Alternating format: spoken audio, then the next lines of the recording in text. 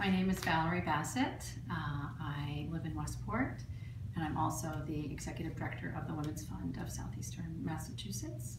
I've been married to my wife for almost 13 years, and my LGBTQ watershed moment has to do with marriage.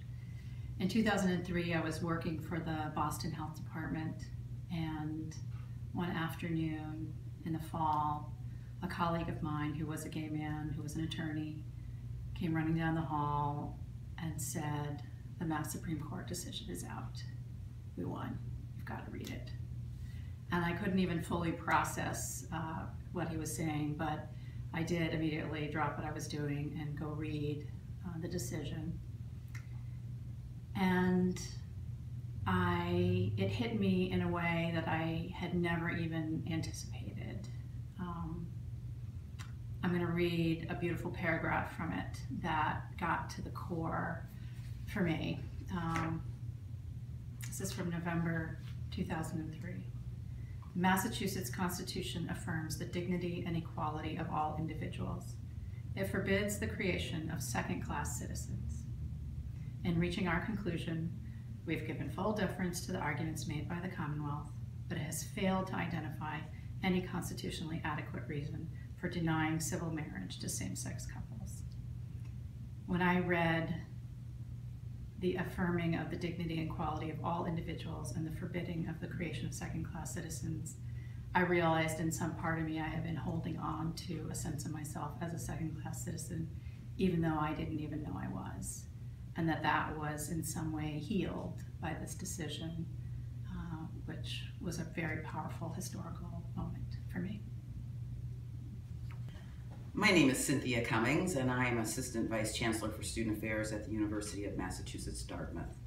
I've been involved in LGBT activism since I was a college student back in the 1970s, and part of my job now is working with students about issues of oppression and ostracism and helping to establish a more inclusive campus community.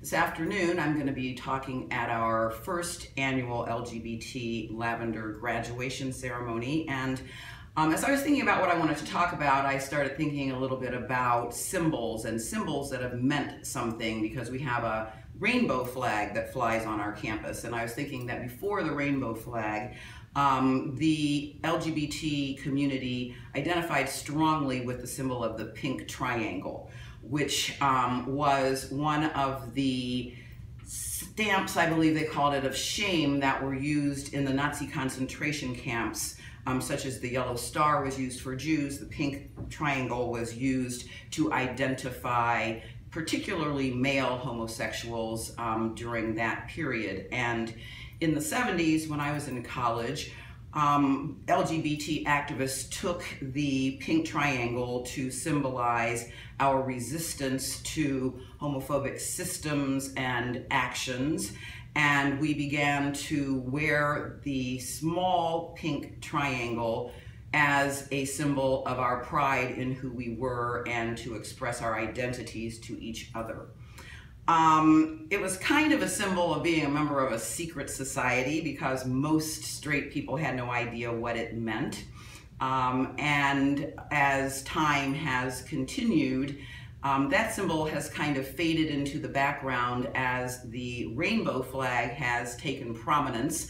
I'm going to talk to my students this afternoon a little bit about their ability to wave that flag and wave it proudly and to be out in the open and to declare their identities, as opposed to a time when LGBT people were isolated, ostracized, stamped with symbols that were denigrating.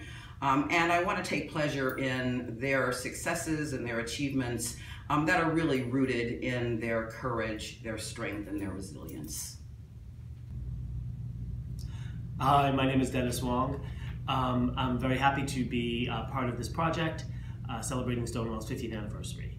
A milestone for me was this incredibly huge festival in Thompson Square Park in the Lower East Side.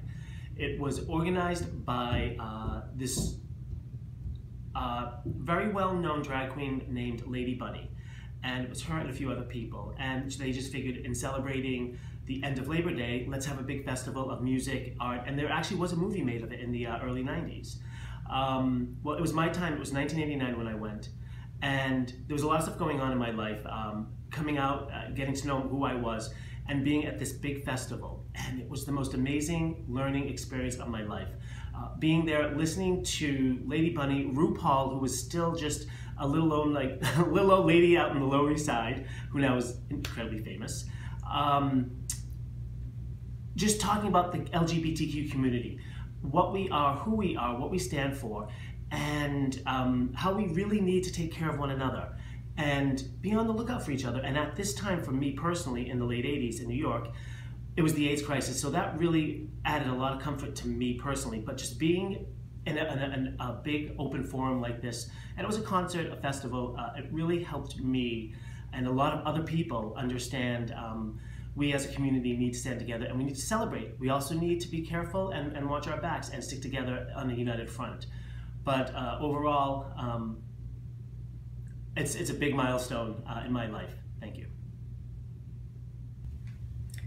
Hi, I'm Danielle Everton, and I am a historian, artist, and born and raised New Bedfordite. So honestly, this is fairly recent, so I'm not sure if it really counts as a possible big milestone. For a lot of people it was probably the Yes on 3 vote that recently happened. It was, for folks who may not remember, it was about removing transgender projections from public facilities like bathrooms, and I remember helping canvass for it and helping make sure, knock on everyone's door to be aware of what a Yes on 3 was, especially on UMass Dartmouth campus. And I remember a really pivotal moment where I thought that maybe things would be okay was when I was actually just at work doing my normal stuff, and a woman obviously received a call from a canvasser saying, essentially the normal questions canvassers ask, which is, are you considering to vote yes on 3 or no on 3? Do you know about the protections involved? And I could hear her positively answering, absolutely, I am voting yes on 3. I think it makes no sense that people are being discriminated against in the bathrooms. And I remember just feeling like so much light in my heart and feeling that this would be okay. But I did go to bed nervous and waited until morning when a coworker of mine texted me and said, everything's okay. And I had to check the news the next day to make sure that it was actually, everything was okay and that everyone, a good majority of Massachusetts voted yes on 3. My name is Jamie Uretsky, and I am the curator of New Bedford Art Museum Artworks. An important milestone for me in queer culture was actually seeing the L word, and I know that that might be a little bit stereotypical, but the L word came out in the 90s, early aughts, and I didn't see it until later into the 2000s. And the thing that really was important for me was the opening sequence when they were showing Catherine Opie's prints. Catherine Opie has been a major important artist, queer artist, that has influenced me in so many ways, including helping me come out. So Catherine Opie, late 90s photography. My milestone. My name is John Vasconcellos, and I'm the president of the Community Foundation of Southeastern Massachusetts, based here in New Bedford. I'm also a New Bedford native, but out of college, I actually moved to New York City for the first half of my career, which was in banking. And then I moved out to San Francisco in the mid-'80s to continue my banking career. And really then in 1986 was when I came out as a gay man. And if you think back to the 1980s, AIDS and HIV were an overwhelming presence in the gay community. And the reality of that life for me at that period of time greatly informs who I am to this day and has motivated me in a variety of ways. When I think about a specific milestone, There were many, but one in particular that comes to me is the AIDS Memorial Quilt in October of 1992. It was laid out for one of the last times in its entirety because it became too enormous to fit into one place in October of 1992. And I went with a large contingent of San Franciscans. Cleve Jones was the San Franciscan behind the idea. And to just give you a little sense of what the AIDS Memorial Quilt is, they are quilts basically the size of a grave that are handcrafted generally in memory of somebody or in memory of a group of folks. And by this time in 1992, it covered about 15 acres. There were probably about 40,000 panels. I participated in making many panels for friends of mine who died. So being there at that time, October of 1992, we were finally saying goodbye to the horrendous lack of leadership from the Reagan and the Bush administration around HIV and AIDS.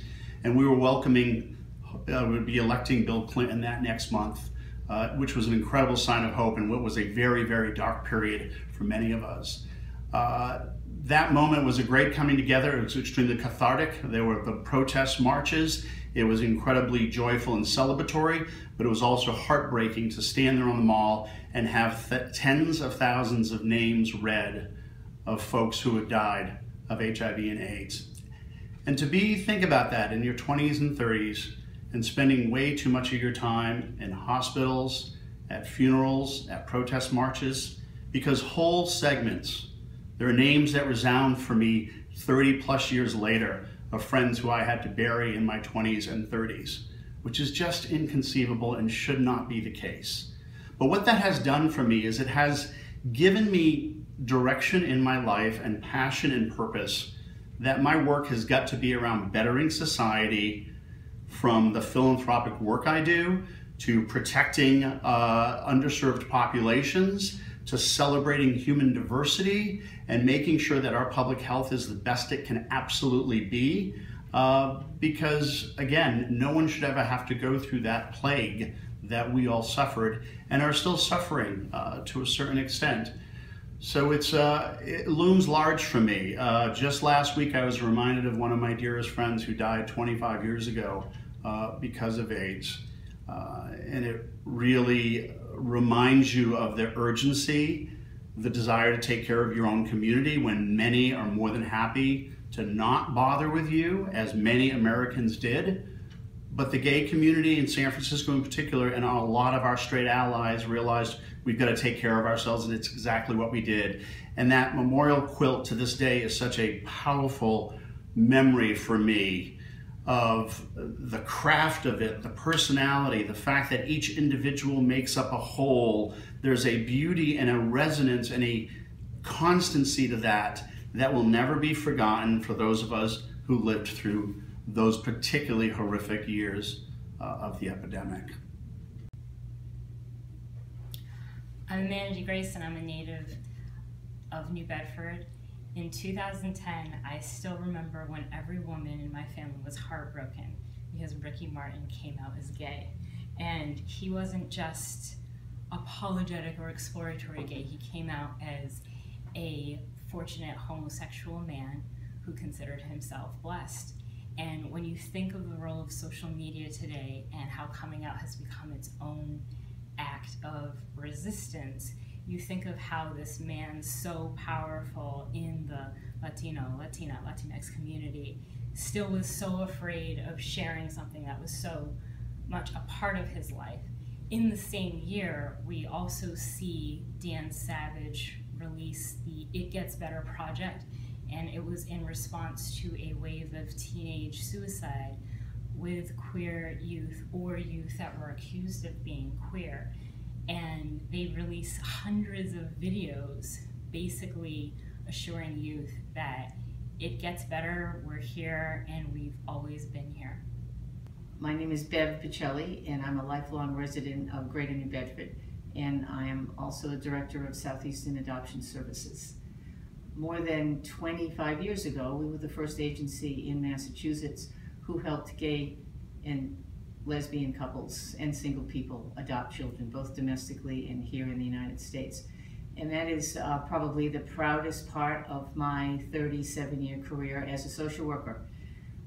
Prior to that time, it was impossible for gay men or lesbians to become parents.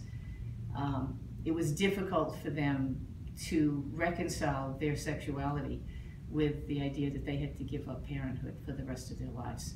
So we were able to find ways and agencies that would work with our clients. And I'm proud to say that I've been in touch with more than 100 of our clients over the years, and all the adoptions are working out really well, and all the families are parenting just as if they were heterosexual parents, thanks to the fact that there's more acceptance and celebration of gay families in this state as well as this country than there was a quarter of a century ago.